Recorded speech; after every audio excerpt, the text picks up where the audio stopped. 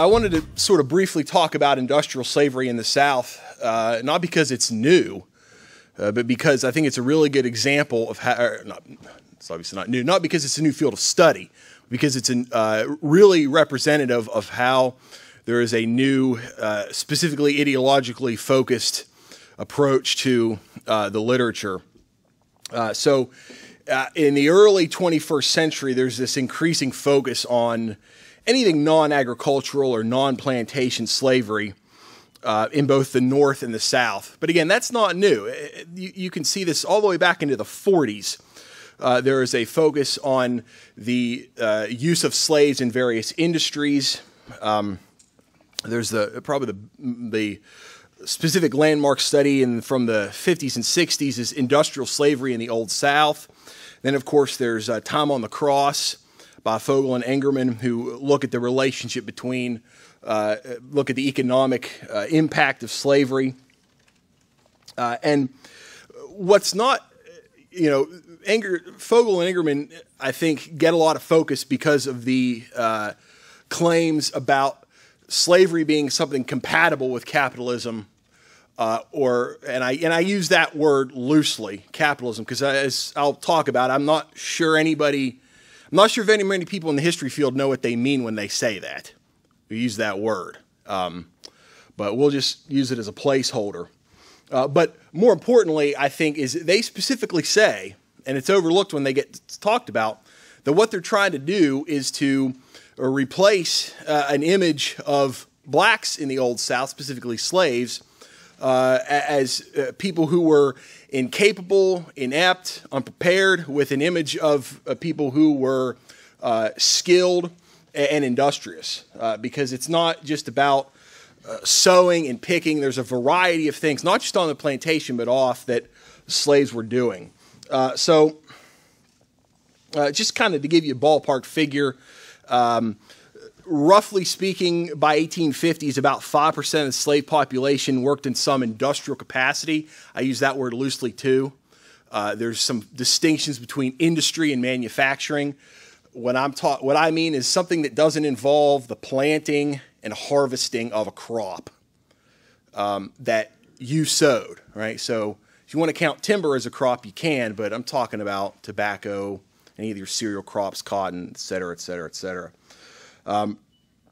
So anyway, we've established that in the literature, but what is occurring is that starting maybe 20, 25 years ago, what we start to see, because the original literature said, slavery is an agricultural thing, and so the South is economically unequipped or whatever, therefore it couldn't succeed. And then we get a turn towards, well, there were these other slaves in significant numbers working in other areas and so on and so forth. And so slavery is more consistent with an American market economy than we first thought.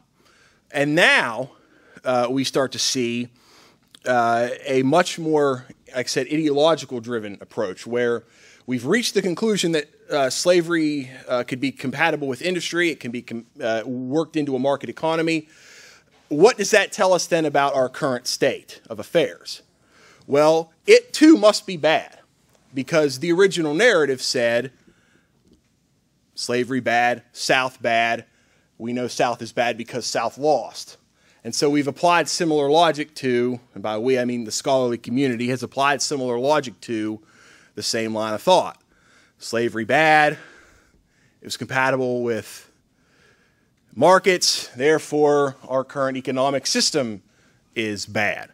And so I say that because a lot of what is emerging historically is disconnected from history and is more predicated upon some sort of a moral claim, a moral argument, whatever, which is perfectly fine. I mean, we should talk about those things, but rather than being the conclusion, they're actually the starting point, and we backfill history into those things. And that's why when you look at the literature and they talk about capitalism, there's some people that try to clear that up, what they mean, but all they really mean is the system of American economics. Well, how would you describe that? Well, it's capitalism. What do you mean by capitalism? Well, it's a system of American economics. And it just kind of goes around and around and around. And nobody can at least in the history field, even people that are, even I think Fogel and Ingerman, the cliometricians who apply the graphs and the charts and the equations and stuff to history, struggle to really define what that is beyond simply a platitudinal charge of, well, this is what we do in America. And I think those are some of the things that are sort of creating a barrier in the literature today. And, I can't tell you how many times that I have heard lectures, read things by otherwise reputable historians, and of course read papers where, like the statistics that Dawn cited earlier today about the profitability, the prosperity of slavery, and they're using those in isolation and not able to think beyond what they've already concluded, right? So that they might cite what Dawn cited, and then they conclude, well, the South lost the war because they couldn't compete. Really? Well, you just said they were really rich. Yeah, but, it was all cotton monoculture. Well, there's 80-some years of literature that says otherwise. Oh. And then it ends there. Or hopefully, they actually look at that and maybe incorporate it into their literature or into their research. But anyway, and the irony, of course, is, as Don also pointed out, people in the Old South didn't deny or try to hide or explain away how they saw what they saw as their contributions to American life, right? They never said we're not, and that was the point, right? They were contributing a considerable amount in all areas. And so, of course, then the New South narrative comes along, which is, the South lost because of slavery inhibits industry. And I think that's where we get confused, is because some Southerners themselves after the war generated that narrative. It was they were as much in many ways to blame for ginning that up as many of their northern counterparts. So some of our confusion is predicated upon that, those narratives, I think, about the New South and their failures and so on and so forth. Now, of course, some of it is not confusion at all, right? As I said, a lot of it is an ideological crusade to paint America in general, the South in particular, and market economies in particular in a bad light. And this is kind of the history that's susceptible to bad methodology, selective applications of facts, and outcome-based interpretations. And it actually, that creates confusion. It really isn't caused by it. Because if you go into something with some sort of deliberate malintent, you're not really confused. You're causing confusion instead. Another thing I think that confuses students, and I use that word loosely too, is the fact that abolitionists and anti-slavery activists start to claim that slavery degrades labor in general. And we get a narrative in the late antebellum period that slavery is incompatible with free labor, with non-slave labor. And those aren't new claims either. Part of what I'm going to talk about is the fact that throughout the colonies, throughout the new states, free laborers in a variety of fields saw themselves being in competition with slaves for a variety of reasons. But we start to get this narrative back at the time, which is also echoed from some of the other states. For example, Virginia. And, I know a lot of states had their upland regions, this one in particular, for example. But in Virginia in particular, there's a pretty good divide between the northwestern, western areas and east. And I'm definitely favorable to them, the West Virginia, but if you know that literature and that discussion, there's an extreme bias against the East in how they talk about like the constitutional issues of the 1830s, because and now they had some grievances like suffrage and taxation, but another grievance was internal improvements. And they argued that internal improvements were being repressed or prevented because of this slaveholding elite in the East. And that's not true at all. You got all kinds of turnpikes, Stanton, Parkersburg, James and Kanawha, Beverly and Fairmont. I mean, there's a huge list of turnpikes. And if you actually drive close to the speed limit in West Virginia, you can, and look closely, you can see the old road signs that say old thus and such turnpike or old thus and such road.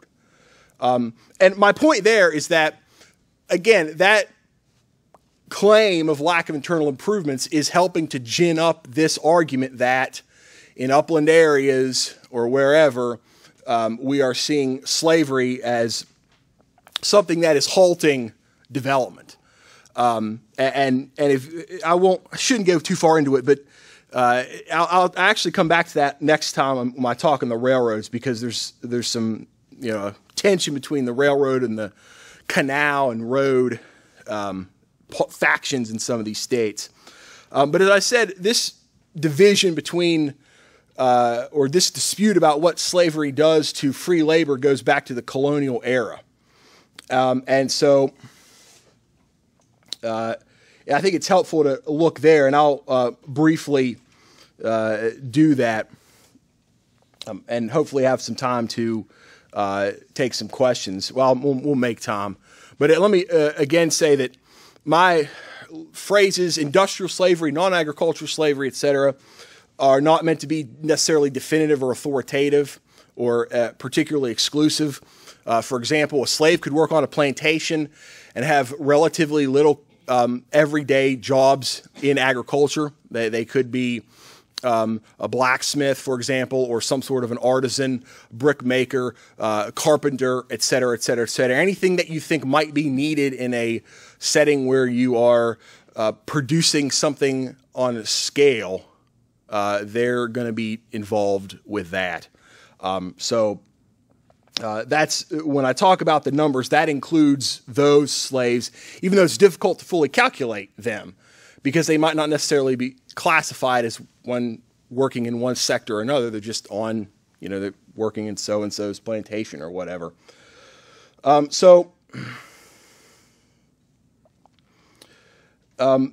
start briefly in the North because I think it helps us understand how the understanding of slavery as a fluid institution and a particular form of labor was in some sense common at one point across British North America. And we see that very early on from New York. In New York, the state had by far the most number of slaves throughout the antebellum period in the North.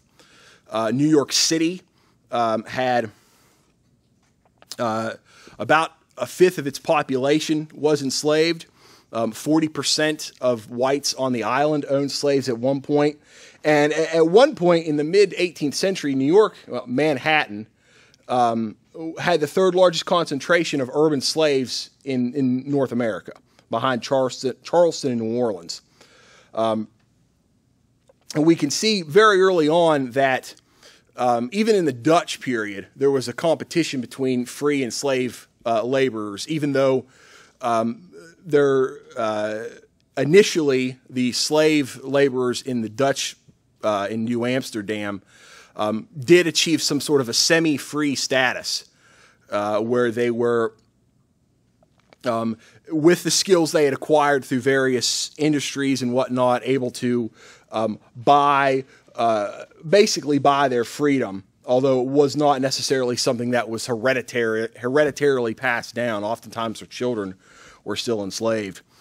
When the British took over, of course, New York City, this kind of goes back to Don's point, New York City is supposed to be like this hub of the slave trade.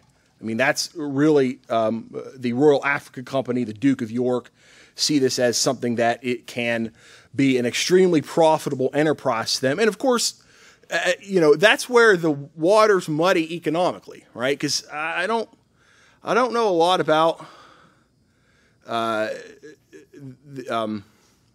Duke of York. I'm not sure he would have said, "I'm a capitalist." He's not thinking in that mindset. He's thinking about how he can enrich himself, advance the Stuart line, and further the cause of the British Empire. The market concerns are, something that doesn't factor into the equation the same way. But a lot of the arguments that are going to be advocated later on are seen in the 17th century. A lot of tradesmen believe they're impoverished because of slavery. And it's because the slaves are picking up these various skills. A lot of the tradesmen, of course, it's an apprentice system. I think I met somebody in here that's in an apprentice. Oh, yeah, there you are. So there's this apprentice system. Even the apprentice system was adapted and to fit slavery in some ways, because a lot of the masters would buy slaves and they would apprentice them. So instead of cycling through various freemen, they would train these slaves, which of course a lot of people believed was going to depress laborers, other free white laborers who are trying to do the same thing. So we see a variety of divisions in New York society. Generally speaking, though, the wages are going to stay the same. About $1 a day, non-farm laborers, white and black, and that's a pretty common thing. Is that we don't see a lot of that wage depression, at least not like we think we should or would. And again, I'm not an economist, so I won't comment on the features or structures of a particular place that caused that to happen, except to say that it was the reality. And so, take it as you will. We see a similar thing in Baltimore, which is going to have the highest free black population by the war. One of the concerns in Baltimore is not so much that slaves are being used or even that free blacks are being used. It's that, like, especially after the Panic of '37 and other economic downturns, that they're being used instead of free whites. So the real issue is not so much with slavery per se, it's with this idea that I'm not being employed. And thus, I'm being impoverished because of this particular system. And I'll talk a little bit about some of the trades in particular that blacks are in. Again, Baltimore's is about the same as New York City, $1 a day for industrial wages in the city. And we kind of gotta, we gotta keep that in mind too. The current debate about the minimum wage and whatnot kind of obscures the fact that there are reasons that certain positions in certain areas get paid more or less than corresponding positions in other areas. So like the McDonald's I don't know if there really is a McDonald's in Times Square, but if there is a McDonald's in Times Square, I would assume that they might get paid more than the McDonald's in Elkins, because there's like more people in one apartment building there than there is in Elkins. So it's just, and that's just one example. It could be anything. The point is, though, is that the city itself, and we'll see this kind of throughout the South, the city has its particular wage standards that aren't necessarily applied elsewhere. So, for example, the C&O laborers on the C&O Canal, which eventually actually the company imports 500 English indentured servants to work on the canal. They are not making $1 a day. Rural laborers are not making $1 a day, and Western Maryland coal miners would not make $1 a day until after the war. And of course that's an average, right? Because especially in things like coal mining, you're not necessarily guaranteed to work every day, or even consistently over a period of weeks or even months, depending on the situation. The B&O just didn't, we'll talk more about this later, but the B&O did not use slave labor to any extensive amount after its first year in operation. We see the same thing in ironworks. Now, ironworks are heavily vertically integrated in the colonial era. They own the mine, they own furnaces, they own forests to fuel them, and they have at least made an effort to construct some sort of means of transportation from between those various sites and then from the production to whatever market they're in. In other words, they're something a little bit more sophisticated than, brick making or an artisan trade, being a cobbler or a hat maker or a haberdasher or whatever in the city itself. They're going to be out farther. We find a lot of company-owned slaves in the iron industry because it is easy to train them to ensure that they're going to be skilled workers. And as we're going to see, a lot of plantations hire out their slaves. A lot of them are reluctant to do so in an industry where there might be hazards. We'll talk about more of this when we come to mining, but slaves that tended to be more skilled tended to be company owned because there's a greater risk involved if you're hiring your slave out. And actually in the ironworks, slaves tended to be most of the skilled labor because they worked there longer. That's another thing we kind of have to, and I don't, by we, I mean our 21st century society in general. Most free white people were not thinking, I'm going to grow up, get a job, earn a wage. Their mindset is, I'm going to become a master craftsman. I'm going to own my own farm. I'm going to be towards the top of the economic food chain rather than at the bottom. And if I'm at the bottom at all, it's a temporary situation, right? I work for a week, a month, whatever. I get whatever cash I can, and I'm gone. It's the off season and whatever I'm working in on the farm, work a little bit, gone. Slaves, on the other hand, had the ability to accumulate considerable skill in these areas. And the Maryland Chemical Works is a good example of this. They employed 15 slaves year-round, as well as a varying number of free white workers. And they found the white workers to actually be, they said, entitled and prone to other things. Civic commitments, social groups, clubs, et cetera, et cetera, et cetera. Now, obviously, slaves are going to be limited in those sorts of areas, their ability to, engage in civic groups and social clubs and so on and so forth. I think that this gives us a little bit of insight into how we should approach these things.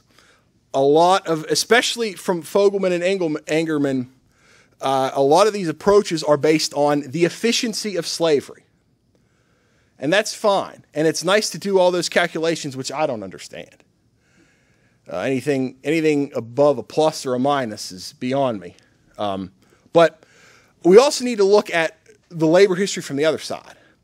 Not a lot of labor groups have complained about the fact that their industries have put them in a position to be less efficient. And if you look at the history of labor, a lot of it is battling against new technologies that the owners think will improve efficiency for a variety of reasons. And I don't want to wade into those weeds. I'm simply saying that if you look at it from the perspective of people at the time, efficiency is not necessarily their primary goal.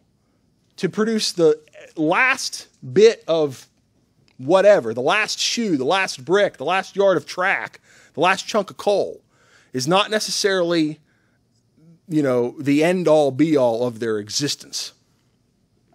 So I think we should kind of keep that in mind as we approach these things, because when we look at things like efficiency, we might get a certain result run the numbers and you reach a conclusion, but we're not necessarily seeing the situation as they would have seen it.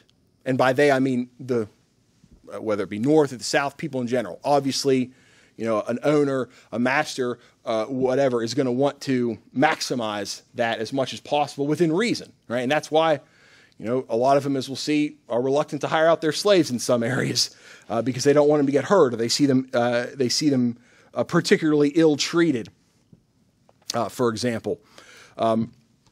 And we can see this wage comparison and this skill comparison across the country, I think. So in the Midwest or the West or whatever it's called, Illinois, Indiana, I don't know how they identify themselves. I'm not sure the government's classifications are worth much, but anyway. So out there in the Jacksonian area, the 20s to the 40s, Illinois led the way with about $12 a day, plus board, some sort of a room, clothing, food, and that's important. Because when we look at other industries, if you read the 1832 McLean report, which you can find for free online, even though it's not well scanned in, of all the industries in the country, you'll see that a lot of the smaller mills, Delaware, New York, New Jersey, Rhode Island, whether it be iron, textiles, or whatever, they're not giving board. Right? You're on your own. You might get $2 a day. $1 is about, I did a ballpark average, and like $1.25 was about the average that you're making. But you might not be working year round, right? A lot of them were very clear. We only run for 9 months, 10 months. Others ran all the time. A couple of them said every day except for 4th of July and Christmas, which is ironic because those are probably the 2 days that our society cares least about now, and at least in terms of not working. We see a pretty big disparity in terms of what some of the companies that are hiring free laborers are providing, and what some of the companies that are hiring slaves are providing. So, we see a comparable wage from farms across the states that's comparable also to that in the South. Some had higher wages in the North and vice versa, but there's really no consistent division between the wages, free or slave, white or black, in the regions. Now, there might be a difference in an industry, east and west, within a state, urban or rural, coastal or interior, but there's no clear north and south divide. So we don't necessarily see that clear depression of wages that people believed was happening at the time. And I shouldn't do this, but the work stoppage thing, we're kind of used to. We go to Walmart at $2.37 on Thanksgiving Day as we're stuffing a turkey leg in our mouth and wiping gravy off of our shirt, and we sort of assume that every place is open all the time. I drove the ice cream truck. I was not driving the ice cream truck on Thanksgiving Day or the day before or after. Most people aren't in the market for door-to-door ice cream services. Well, let me rephrase that. Most people in West Virginia and southwestern Pennsylvania. I can't speak to the door-to-door ice cream market in South Carolina, at least the coastal regions. Likewise, when I worked at the sawmill, sort of like a classic industrial job, right? We weren't working every day. If it's a particularly rainy summer, sometimes they can't cut.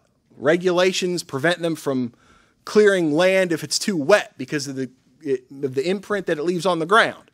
So they had to stack them boards.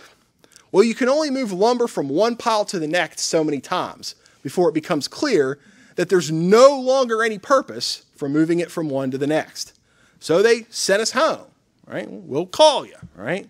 It was like a week or two before they said, hey, you can come back because we got something for you to stack. So we got something new for you to stack. You don't have to keep stacking old things. So again, that's a thing that is still very much present in some ways, although I'll be clear, I don't know a lot about the full-time ice cream truck driver industry. So I won't say much more on that. But the point is those sorts of things are still around, and I think that we ignore them at our peril. Old Virginia, as I've hinted at, provides a lot of examples of industrial slavery, and also slavery owned, or slaves owned by companies. Alexander Spotswood had an ironworks near Fredericksburg, where most of his labor force was enslaved. And we see, again, a similar pattern repeating itself as we do in the coal mines. A great example was Harry Heath's mines, the Blackheath pits. That was General Harry Heath's grandfather, whose name was also Harry Heath, around Richmond. He employs a considerable number of slaves. What we actually see, and I wasn't able to find specific numbers on this, but in the 1830s, there was a manumission boom in Virginia. And because of the things that you were talking about earlier, Don, there was a boost in manumission for about a decade or so. And after Heath sells his company to the English, they actually start using free blacks. There were many blacks who had acquired their freedom in various ways and had these skilled positions that the English company desired. And again, I haven't been able to find a lot of records on that, but I thought that was interesting. We see this throughout the Midlothian Company. Tredegar Ironworks bought them out, again, to vertically integrate a little bit more. Tredegar owned slaves and used slaves. And afterwards, after the war, they continued to hire free blacks into the 1870s. Again, because of those skilled positions. And this actually tracks with larger conclusions after the war.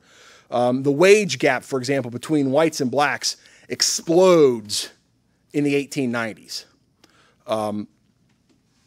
It's not actually right after the war that you get that problem. And several states can show us that there's a substantial class of free blacks prior to the war that are finding employment in these areas, and then afterwards parlaying that into employment after the war with whoever was left. Similar, though, we do see white unskilled labor suffers considerably after the war, and that's when we start to see their wages go down. I might save mining for tomorrow, at least coal mining, or at least for what I was going to say more about the coal mining. But salt mines are another great example of this. The Charleston area in Kanawha County, what's now West Virginia, heavy salt producer. Most of the slaves in Kanawha County before the war were owned by the salt mines because, well, first of all, there weren't that many to begin with. Secondly, actually, Harry Heath tried this. He tried to move slaves over the mountains to work in the salt mines he owned in Kanawha County. It did not end well. They spent really more, some of them escaped, and it was a mess. So it was just easier for them to own the slaves outright rather than trying to rely on plantation owners from various other places, or even in the East, to supply labor to them. And another reason is that, as I said before, the mines could be particularly dangerous. Explosions, various equipment, those sorts of things are not something that is for the faint of heart. So a lot of owners did not want to put their slaves at risk in that way. Now, I'll say a little bit more about the railroads and coal mining in the next one, because I want to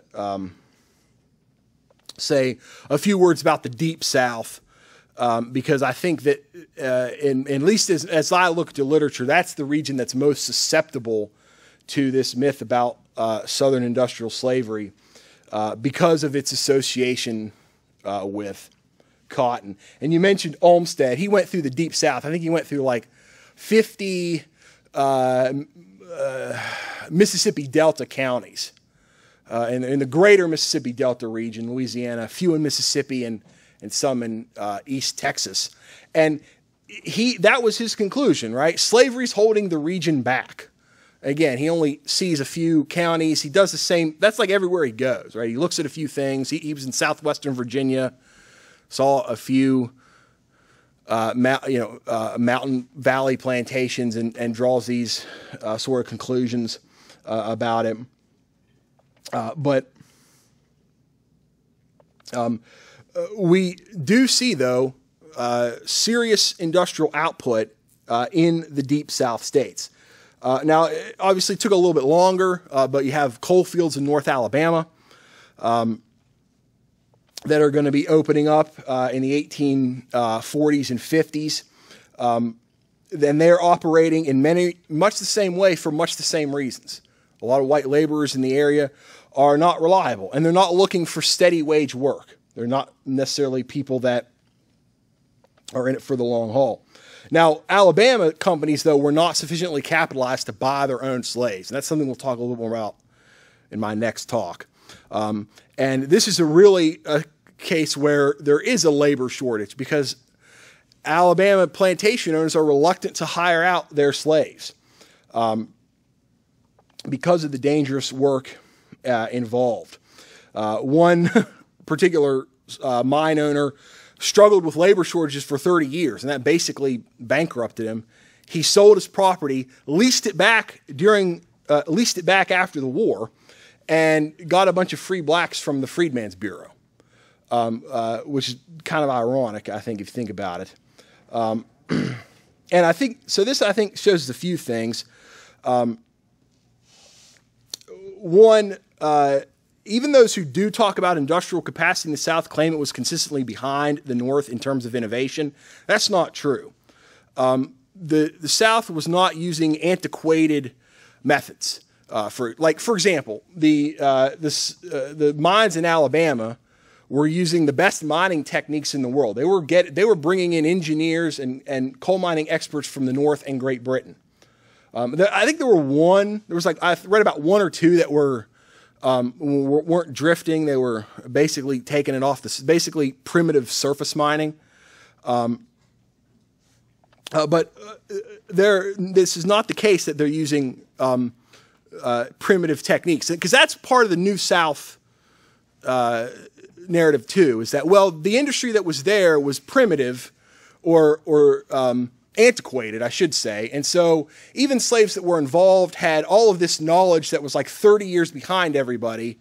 And so when they went to try to get jobs after the war with various northern capitalists opening up companies, they really weren't skilled, which is not the case. They were keeping up with these innovations as much as anybody else, because that's what you do to the best of your ability when you're in business. And I shouldn't camp on this, but I think, so I'm from West Virginia. I went to WVU for my PhD, and so I'm really a product, I guess, in some ways of their school of thought.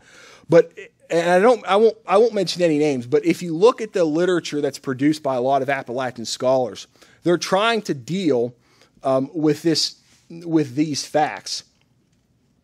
And so, for example, some of them struggle to deal with the fact that slaves are employed in non-agricultural pursuits on a large scale. And their struggle is not with that fact. It's not based on the facts. It's based on their belief that they've already concluded and made some sort of moral judgment about the institution, and somehow how that moral judgment affected the efficiency or effectiveness or the production of the plant or the company itself.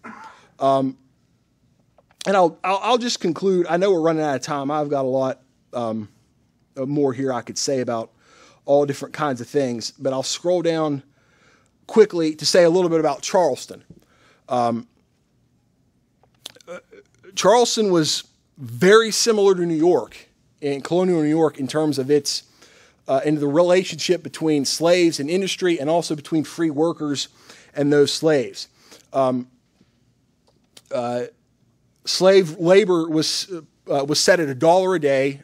Charleston, Savannah, Mobile, Norfolk, and a few other cities actually had a minimum wage law to keep white wages at a certain level, so you couldn't undercut them by hiring slaves. But we start to see very early on, not to the or actually to a greater extent, I think, in New York, white labor trying to organize itself against various groups, employees, etc., that are trying to hire slave labor and undercut them.